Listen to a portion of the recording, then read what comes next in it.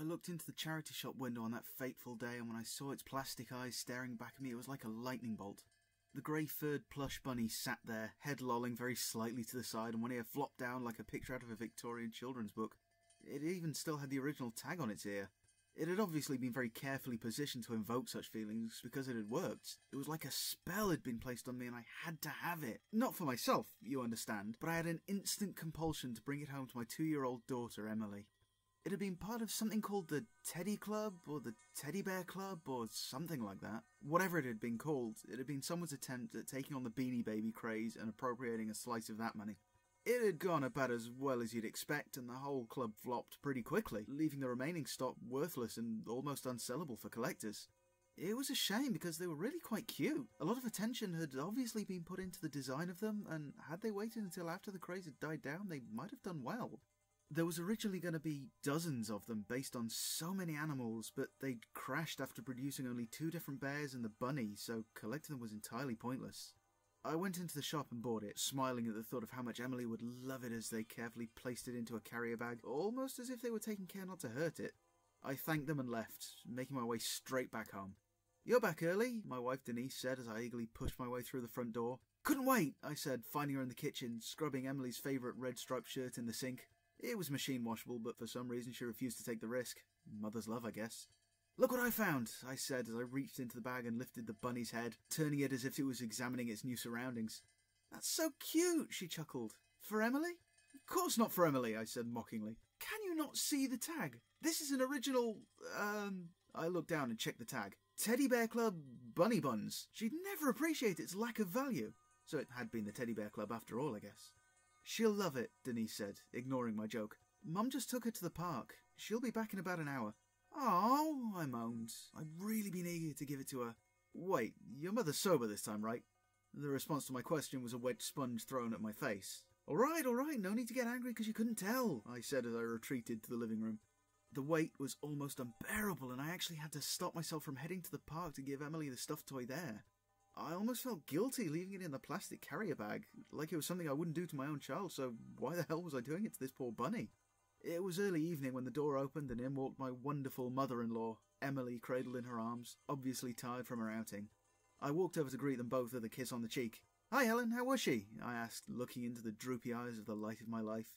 "Oh, you know, once the method worn off she was fine. A little tuckered out though," she said as she carefully handed over the precious cargo. "He asked if you were sober," came a traitorous call from the living room. I looked back at Helen with a nervous smile, her stern eyes glaring into my own. "Well, mostly sober," she finally said with a chuckle as her look softened.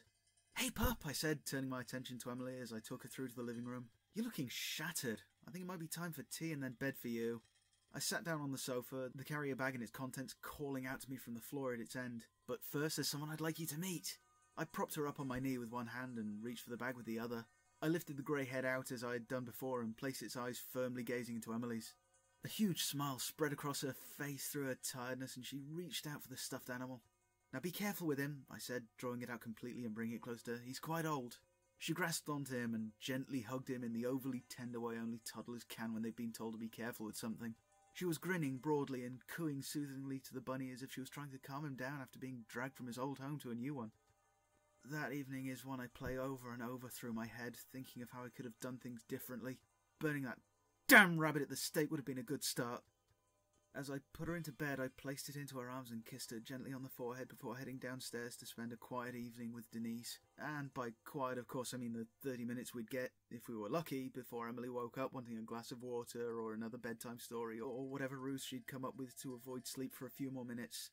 Sure enough, it was around half an hour later when the baby monitor we still used with her crackled into life. This was no begging for Mummy or Daddy to come and tuck her in again, or even crying because she'd had an accident, though. No, this was the shrill, high-pitched wailing of a child in pain. Denise and I both looked at each other before running upstairs into her room, slamming a hand into the light switch, flooding the brightly coloured room with a harsh glow. My heart was racing as we ran in and tried to discover what was going on. In my mind, all the worst possible scenarios had been running through like a freight train carrying the purest darkness a mind could be filled with. I pictured finding her on the floor with a leg twisted and dislocated as she fell out of bed. I imagined finding her with a dozen stinging and biting bugs clinging to her delicate skin. In my mind, I even saw her with some small, dark, razor-toothed demon raking at her flesh with its claws. Nothing could have prepared me for what had actually happened. She was sitting up in bed, looking untouched at first, except for the watery eyes and running nose of a pained child, until, on closer inspection, Denise noticed a spot of blood on the sleeve of her pyjamas. It was probably no bigger than a penny, but it looked huge against her tiny frame. She scooped up the child gently and ran through to the bathroom to inspect her. I was about to follow when, by sheer chance, my eyes glanced across a similar blood spot on the white fur of the rabbit's belly. I seethed. Had some broken glass or shard of metal got into the toy during manufacture? I swore I would sue the makers, the sellers, and even the charity shop if anything happened to my precious little girl. Dear God, to this day I wish that was all it had been. I grabbed it by the arm and stamped my way over to the dresser, placing that thing on top and raked at its fur, my rage overcoming any previous liking I'd held for it. A ripping sound filled the air, seeming appropriate when matched by the crying from down the hall as the stitches parted and fabric shredded. I tore its belly open and pulled out handfuls of stuffing, not caring about my own safety, just wanting to find out what had hurt my baby. My heart almost stopped when I found it, my breath only coming in shaking gasps as I tried to comprehend what I was seeing. Denise came back into the room carrying Emily, whom she'd finally managed to calm somewhat. She'd been saying something, probably about finding nothing serious, but not a single word got through. I presume she put her back to bed because when she came over to me, her hands were empty, one placed on my shaking shoulder. Her screams finally pierced my catatonia when she saw in my hand the needle from a syringe and the crumpled note that read in a spider-scratch handwriting, "Welcome to the club."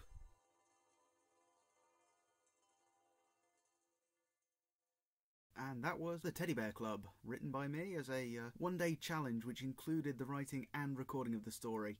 I wanted to basically challenge myself a bit, and I just thought, can I do this in one day? Well, the writing itself and the recording I got done in one day. The rest of it, as usual, took a while. When I set myself the challenge, it had to be from concept. I couldn't just pick a concept that I already had and just start from there. So one of the first things that occurred to me was the whole welcome to the club urban legend where needles were left on seats. This actually even featured in one of my local newspapers when it allegedly happened in a local cinema, though again it was just second-hand evidence all the way through. And I just tried to think, what could make this even more horrific? And that led me onto the whole needle in the stuffed animal given to a child. I tried to lead away from the ending a bit by, hinting that it may have been another haunted doll type story rather than the physical horrific attack story. Before you get concerned, luckily this sort of thing has never really been substantiated, and apparently the actual chances of getting infected like this are minimal. I'm still working on putting emotional engagement in, but I think I'm getting closer. Basically tell me what you think in the comments. Did you like it? Where could it be improved? What did you think of the concept? Do you think I took it in a decent direction to make it a scary story? Just basically see what you've got to say. Don't forget to like if you liked it, comment with anything you have to say, and subscribe for more. I do readings every Saturday. I also do gaming videos and general videos in between where I think something might be funny. Until next time, everybody, keep being beautiful to each other.